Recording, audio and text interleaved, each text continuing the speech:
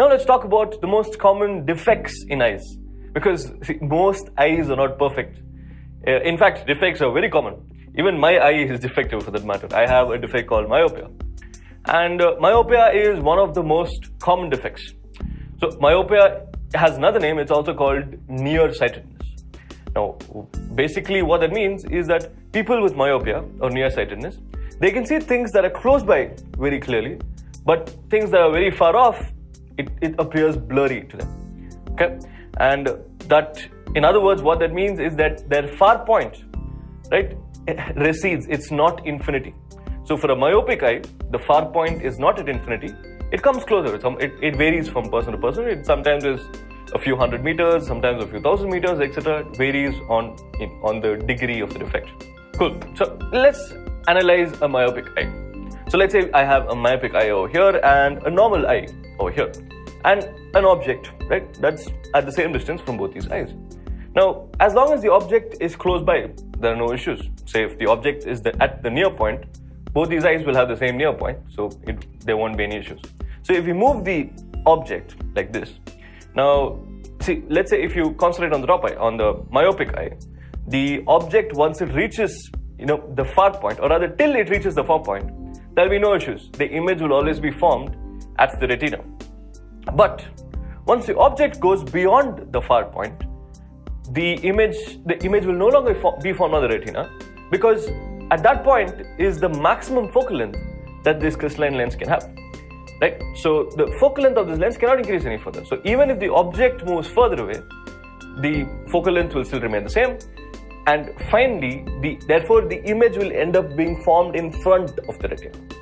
Okay? So the further and further the object moves, the more in front of the retina the image will be formed. So that's why the objects, when a myopic eye is focusing on objects beyond the far point, it appears blurry because the image is formed in front of the retina.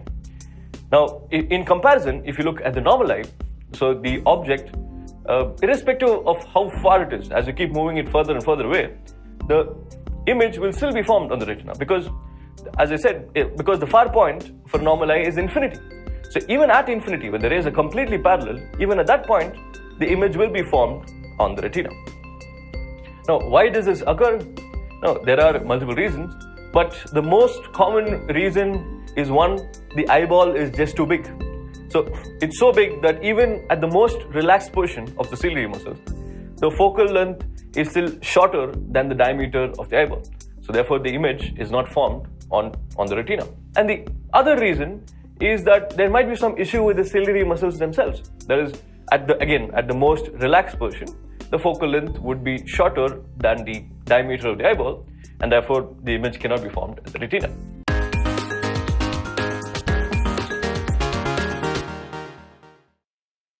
Now, the next obvious question is, how do you correct this issue? How do you tackle this issue?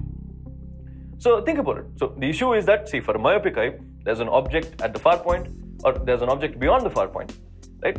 And this eye is not able to focus the image on the retina, and the image is being formed in front of the retina. So what you do is you place a diverging lens in front of the eye. Now, it can be a concave lens, it can be any lens for that matter, as long as it's diverging. So you place a diverging lens there. So in order to make it look like the rays are coming from a point that's closer to the eye. So these rays, they'll hit this lens and they get diverged, right?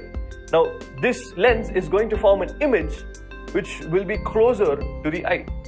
And that image basically is going to act as the object for the crystalline lens, right? So all you need is a lens that's going to create an image that is within the far point of this eye. And this crystalline lens will have no issues focusing those rays onto the retina, right? So that's it, we've done. So all you need is basically, as I said, a diverging lens. And to calculate the power, what you do is you take the worst case. So assume the object is at infinity, right? So what this crystalline lens needs to do is produce an image that is at the far point of this eye. So if this point is the far point, and let's say the object is at infinity, right? So these rays will hit the lens and then they get diverged. They should get diverged in such a way that they look like they're coming from the far point, or the image of this lens should be at the far point, and that would basically act as an object for the crystalline lens, right? And that's it. So the corresponding focal length we can calculate using simple lens formula, and of course the power we can calculate, and that would be the power of the lens required to correct this particular myopic eye.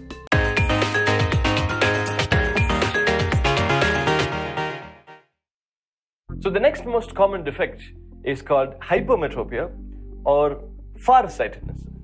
So as the name suggests, this is exactly the opposite of myopia. So a hypermetropic eye can focus on things that are far away very easily without any issues, but it cannot focus on objects that are closer, right? So what this basically means is that the near point of a hypermetropic eye is increased, is not 25 centimeters. It in fact is greater. It can be say 30 centimeters, it can be 35 centimeters, it can even be 100 centimeters or more based on the degree of the defect, right? So the near point basically moves away. So let's analyze this. So let's say we have a hypermetropic eye and a normal eye, right? And we have an object. So if the object is at infinity, both these eyes will have no issues to focus the image onto the retina, right? But let's say I bring the object closer, and if you look at the hypermetropic eye, so I bring the object till the near point. So till the object reaches the near point, no issues, right? The image will be formed on the retina. But when the object comes closer, right? So that point, so with the focal length of the crystalline lens, when the object is at the near point, that is the least focal length that this lens can achieve. It cannot compress the lens any further. So if I bring the object closer than that particular near point, the image will end up being formed behind the retina. So therefore, a hypermetropic eye will see a blurry image if it tries to focus on an object which is closer than the near point.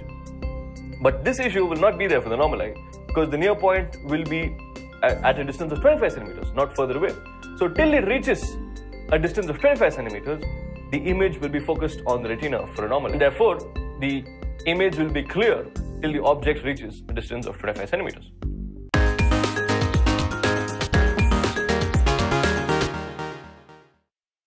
Now, how do we correct this defect? So, what is the issue? The issue is an object that is, that is close to the eye. The image is being formed behind the retina, right? So, what do you need to do? So, basically, the crystalline lens is not able to converge it, right? So, what you do is you place a converging lens, right? So, that is the maximum that this crystalline lens can converge. So, if you place a converging lens over there, in order to converge the rays, so the crystalline lens can form the image on the retina. Simple, right? It need not be a biconvex lens. In fact, it can be any converging. So another way to look at it is basically, so the object is within the near point. So you use a converging lens such that that lens forms an image which is beyond the near point of this eye, right? And that's it. So that image basically acts as an object for this crystalline lens, and the crystalline lens won't have any issues, right? Because that's beyond the near point. So it can focus those rays at the retina. So that's it. So what would be the power of the lens required? So simple, you assume the worst case. Let's assume that the object is at 25 centimeters away from the eye, and you have a lens over there, and the image formed by this lens should be at a distance, or should be formed at the near point of this hypermetropic eye, right? So that's it. You have the object distance, and if you know the near point of this eye, that's it. That would be your image distance, right?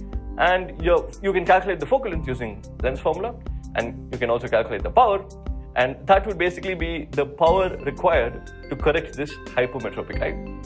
And hypermetropia occurs mainly because the size of the eyeball is either too small, or the ciliary muscles are not able to compress the crystalline lens beyond the point, right? So if the eyeball is too small, the image will obviously be formed behind the retina, right? Also, if the ciliary muscles are just not able to, due to some issue, are not able to compress the crystalline lens beyond a point, then again, the image will be formed behind the retina.